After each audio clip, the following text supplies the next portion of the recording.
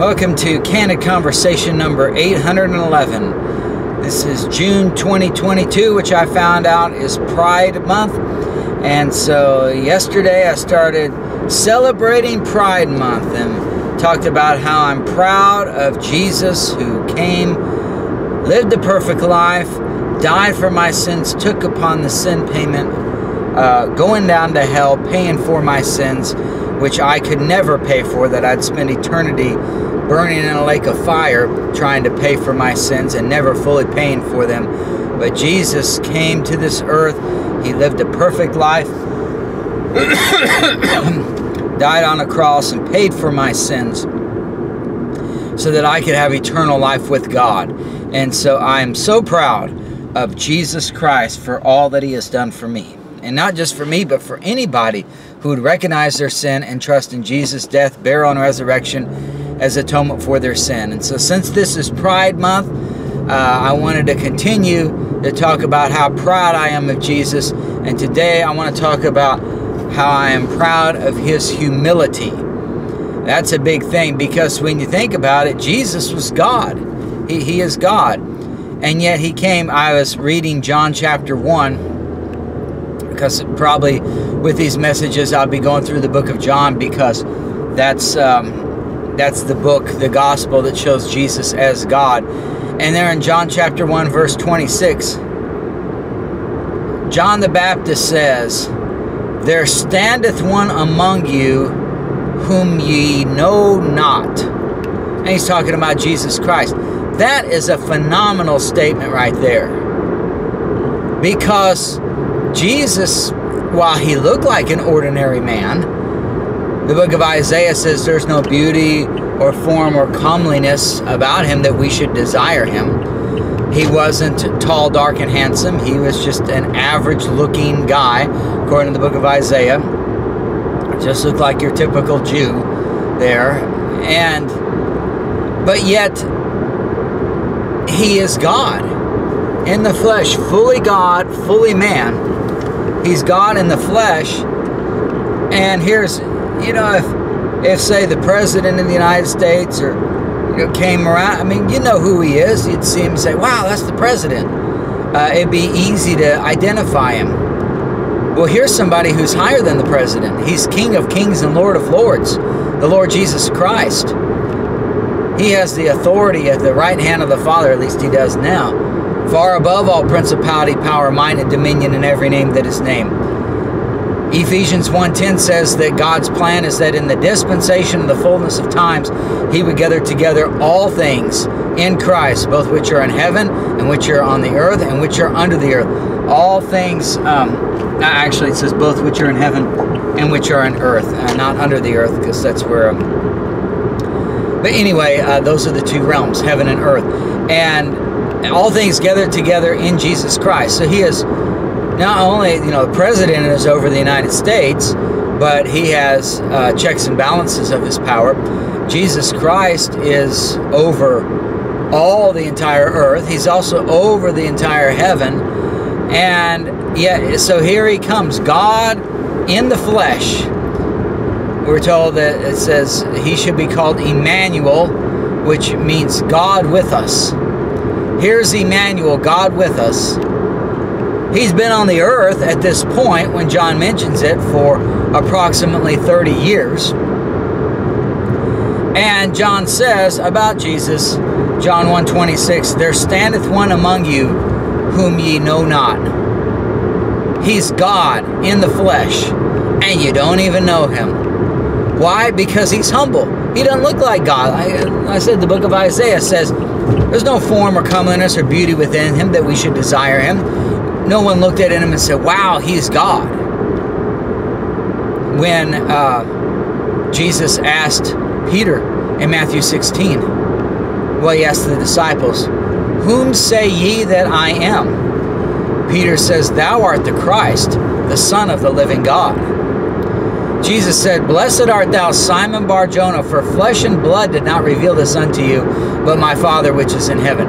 That's the key difference. See, when we have a king, somebody that's highly exalted, we make a big show about him, and make a big deal about him. And so then all the world knows him. And they had the show American Idol. They idolize those singers. Or the celebrities. They have their stars on the Hollywood Walk of Fame. They're stars. They're gods as far as people are concerned. They're part of the heavens, the host of heaven. But here's Jesus, God of a true God, true Lord, over everybody, over everything, heaven and earth. And yet, there's no beauty or comeliness that we should desire him. John says, there's one standing among you whom ye know not. You don't even know him. Peter ended up knowing this is Christ, the Son of the living God, but it wasn't by men telling him that or by him looking at it. It was his Father and Jesus' Father in heaven that told him that. And you say, well, what's the big deal about that? So he was humble. What's the big deal? Well, Jesus would never save us if he wasn't humble. And so that's why I'm so proud.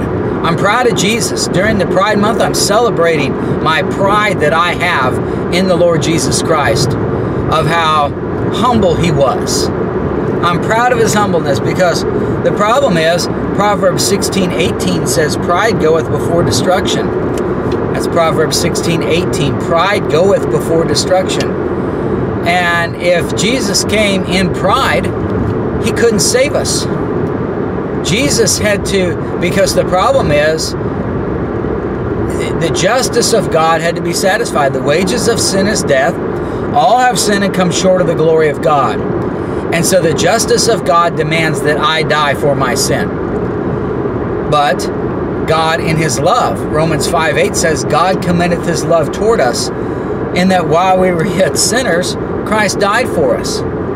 So the justice of God demands that I die for my sin, but yet what he did was he provided a substitutionary death. Christ died for me. An animal couldn't do it. Hebrews 10:4 says, the blood of bulls and goats is not sufficient to pay for sin. It's impossible for the blood of bulls and goats to pay for sin. It couldn't do it, because it's not the same blood. God says that the soul that sinneth must die. And so then human blood has to be shed. The blood of an animal isn't the same. When God made man, Genesis 2 says, God breathed into his nostrils the breath of life, and man became a living soul. We've got the breath of God within us. Animals don't have that. Animals are alive. God made them, but they're not that living, eternal soul that we have. And so if an animal dies, you could sacrifice one, and it could be a fleshly covering for my sin, but it can't be a covering of my soul, and the soul is what lives forever. And so then I would have to go to hell if all I had was animal blood to sacrifice for my sins. It had to be human blood. So that's why Jesus came, being fully God, but also he had to be fully man. And he had to be tempted in all points like as we are, yet without sin. And if Jesus came in pride, he would not have done that. He would have sinned. He would have trusted in his flesh, trusted in himself. And instead, he trusted in God. The book of John says that everything Jesus said, everything Jesus did, it was from his Father. He trusted in what his Father wanted him to do. And so he had to humble himself. I mentioned Hebrews 10:4 about the blood of bulls and goats not being sufficient to pay for sin. And it says just, I think, 2 verses later about Jesus Christ. It says, a sacrifice and offering thou wouldest not, but a body hast thou prepared me. I come to do thy will, O God. That's Jesus in the Psalms prophetically saying that, you didn't want, the way to pay for sins wasn't to kill a bunch of animals. But you had to have somebody, a human, fully human, who could be tempted like as we are. That's the difference between animals and man, for the most part, is that animals just do things based on instinct. But man has a free will. We can make the choice to trust in God or not. And that's what Jesus Christ did. He had that free will choice that he made. He says, I come to do, so you gave me a body, a human body. Because you don't want sacrifices and offerings. You didn't just want somebody to slay a bunch of animals, because the animals wouldn't pay for sins. So God the Father gave Jesus a body that was fully human, that could be tempted in all points like as we are, and where he can make the free will choice, having the breath of God, being a living soul, making the free will choice every single time to believe God and never sin, as we talked about last time.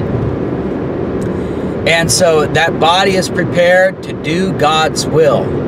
And he had to humble himself in order to do that. Philippians 2, verses 6 through 8. Being in the form of God. He was, and I'm not going to give you every single word here, but he was in the form of God, meaning that man, created in the image of God. And so he had the image of God, but it was in the, and he never sinned. But it was in Romans 8:3 says he was in the likeness of sinful flesh. So Jesus never sinned, but he came in the likeness of that flesh, like sinful flesh, so that he could be that kinsman redeemer for us, so that he could be tempted in all points like as we are, but yet he would choose not to sin, and every single time he was tempted. So being in the form of God, and I didn't write it down, but it says, being in the form of God, he thought it not robbery to be equal with God, because he was fully God and fully man. So he thought, being in the form of God, he knew that he was God in the flesh. I mean, the book of John, he says, before Abraham was, I am. He said he is God. There was no, Jesus knew that he is God, but yet, and so he thought it not robbery to be equal with God, because that's who he was. That wasn't pride there. Where the humility comes in is, even though he was in the form of God and thought it not robbery to be equal with God, made himself of no reputation. Made himself. He made a body for himself. That's what God does. God is the creator. Made himself of no reputation, because he took, what he did was in heaven, God, as the book of Psalms says, that God, I think it's 104, Psalm 104 verse 2, 104 verse 2 says that God clothes himself in a garment of light.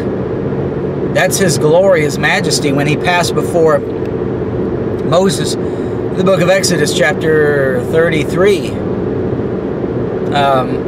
God says, you can't see my face and live. But, if you want to see me in all my fullness and all my glory, you can't see my face and live. So he says, I'll pass by you, and as I go by, I'll put my hand over so that you won't see my face. Because if you see my face, I have so much glory and all my goodness. He says, I'll make all my goodness to pass before you. And if God did that, and Moses saw him in Moses' sinful flesh, then Moses would have died. And so God says, I'll hide my face from you. And then he could see the back parts of God as he went by there.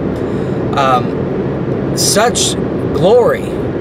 God is holy, holy, holy Lord God Almighty. Such glory that he has, that if man was to see him in all his glory pass by, we would be killed. We would die, because it's too wonderful for us to behold. The sun is a type of that. You look at the sun, stare at the sun for just a short amount of time, and you'll suffer blindness. Jesus Christ in Malachi 4:2 is described as the Son, S-U-N, Son of Righteousness. So he shines like that sun. He's so glorious. The sun that we have is not, of course, that's not Jesus. It's just made to be a type of him. And yet, if we stare at the sun just for a short amount of time, we'll go blind. What would happen if we stared at Jesus in all his glory as the Son of Righteousness? Well, we would die, according to Exodus 33. So here is Jesus, God in the flesh, but what he does is he made himself of no reputation. So he comes in the likeness of sinful flesh. He doesn't come in sinful flesh because he didn't sin. He didn't have a sin nature because he was born of a virgin, and he always chose to do the will of God, and so he never sinned.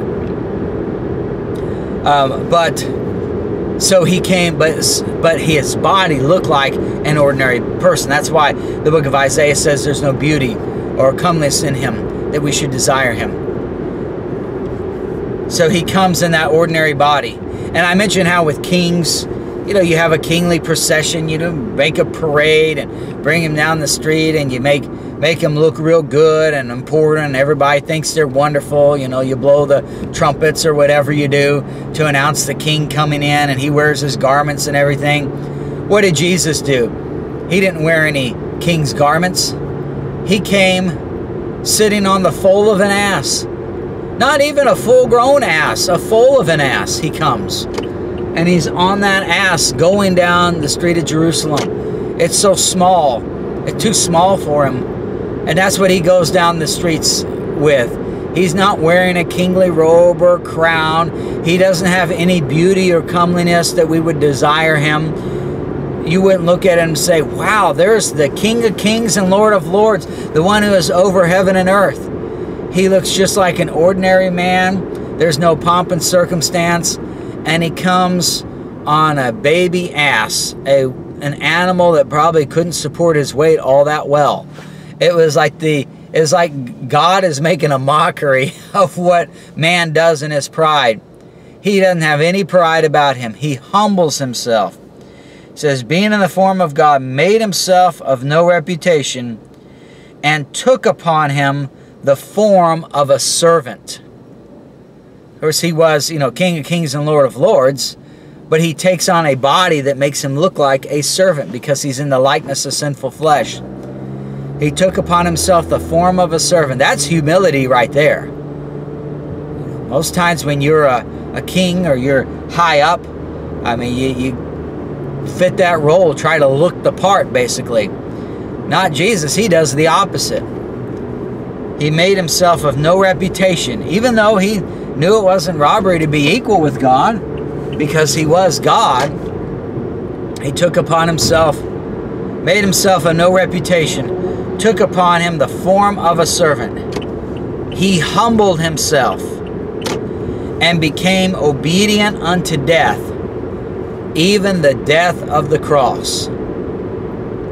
It's the complete opposite. You think of him, in him, John 1 says, in him was life, and the life was the light of men. He was that true light which lighteth every man that cometh into the world. So basically, everybody who's born, they're born in sin because they have a sin nature. And so they're going to sin, and they'll end up in hell as a result of their sin. So they've got death.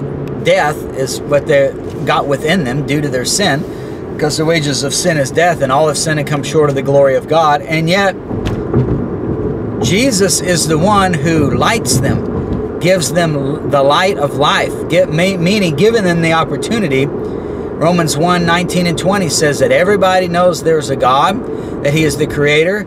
They know of his eternal power and Godhead. Romans 1:32 says that everybody knows they are worthy of the judgment of God. They're worthy of death for their sin. So everybody knows there's a God, that God has the power to save them, and everybody knows that they are worthy of death for their sin.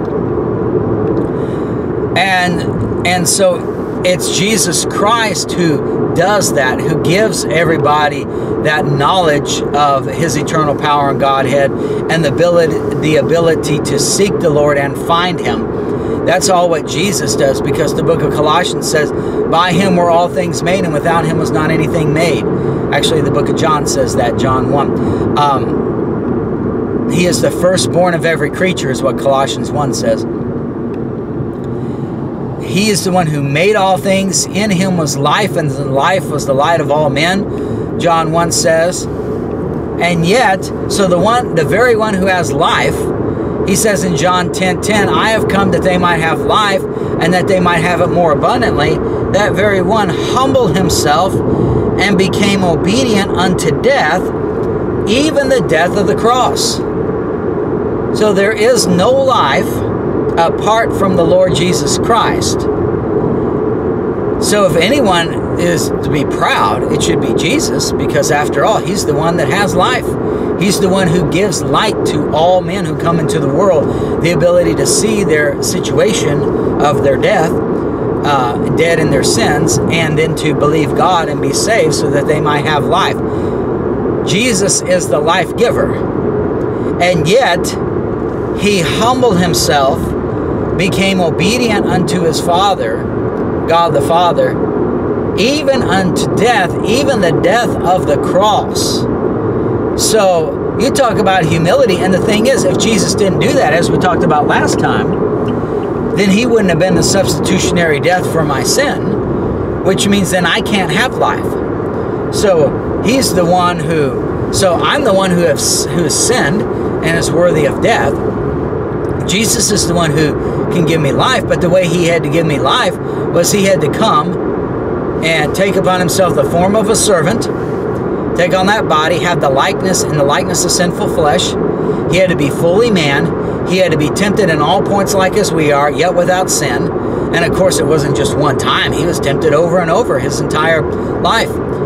And he gets through all these temptations, never sins. And then, not only does he live that perfect life, I mean, if anybody could brag about who they are, it's Jesus, because he's the one who never sinned. The Bible says there is none good, no, not one. Well, Jesus was good because he never sinned. Of course, none of us are good. So he could brag about his condition. We can't, and yet he didn't do that. He did the opposite. He humbled himself because he knew that all of that would be pointless if he didn't die for our sins. And so he humbled himself, became obedient unto death, even the death of the cross. And so without Jesus' humility, none of us would ever have life. All of us would spend eternity in the lake of fire trying to pay for our sins, and we never fully pay for them because we don't have the power to overcome them. Only Jesus had the power because he overcame death for us. He lived a perfect life as a man. But in order to overcome for us and make that payment for sin, he had to humble himself, becoming fully man, and he also had to live that perfect life. Always choose to do and say what the Father told him to do and say. And even to the point of dying on a cross, the most excruciating, worst death you could have. The book of Isaiah said he was marred. His visage was marred more than the sons of man. In other words, if you looked at him on the cross, he was so bloodied and beat up, he didn't even look like a real person. He looked like a piece of meat, basically. Maybe a large animal there hanging on that cross. And yet he did all of that for us, even though he is King of Kings, Lord of Lords, did absolutely nothing wrong. He had no pride. He humbled himself. And so I am proud of Jesus' humility. That's the only thing we can be proud of. So we mentioned last time, Galatians 6:14, God forbid that I should glory, save in the cross of Jesus Christ, by whom the world is crucified unto me, and I unto the world. God forbid that I should glory in anything else, because, as I mentioned, Proverbs 16:18 says, pride goeth before destruction. If I am proud in myself, then that causes me to sin. The reason very few people will ever go to heaven and they'll end up in hell, even though Jesus paid for their sins, is because of pride. They won't even admit their sin. I mean, it's a real easy thing to do to be saved. You don't have to do anything. All you have to do is believe. And yet people won't do that. And so I am proud of the humility that Jesus had. Thanks for watching.